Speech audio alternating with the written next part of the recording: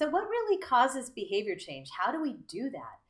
Well, this is a theory, and this has been something that I've put together over all my research and that all of the team who's been working on this course has kind of come to, which is that only about 10% of behavior change rests on information.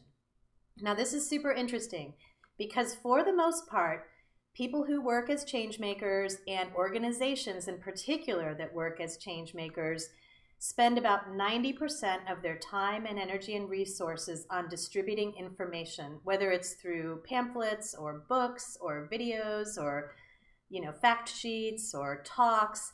It's all about giving people information, and it's based on this thing called the information deficit model, which was a term that was coined in the 70s and 80s.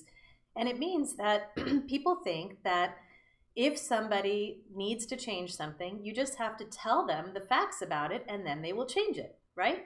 So we just need to tell people that smoking is bad for them and causes lung cancer, and that will stop them from smoking. Or we just need to tell people that what you're doing is polluting the environment and that's making our drinking water unsafe, and that will change them.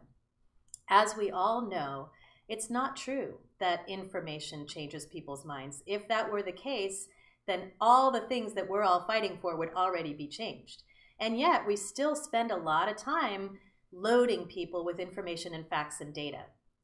So then we think, well, I better motivate the person. That's what I need to do. It's not the information. I need to make them feel something about it. So I'm going to show them pictures of polluted rivers, and I'm going to show them black lungs that people have smoked, and this is what it looks like, and scare them or motivate them into doing something about it.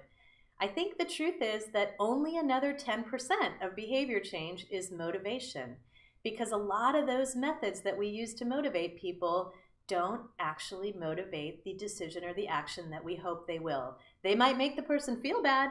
They might get them to tell you they're going to do something about it, but it doesn't really cause the action or behavior. In fact, sometimes it pushes people back into an even more defended position.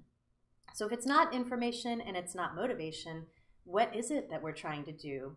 And this is what this course is all about. What we think it is creating the conditions under which the person has a shift in perspective or a shift in worldview. And that leads to changes in thinking and behavior. So it's sort of a bottom-up approach that we're working for here. So just to summarize, as an agent of change, you may be engaging in activities that are counterproductive. You might be not doing some simple things that work better. And you may be paying more attention to what you're saying than how you're being when you're saying it. And this is what we really want to address.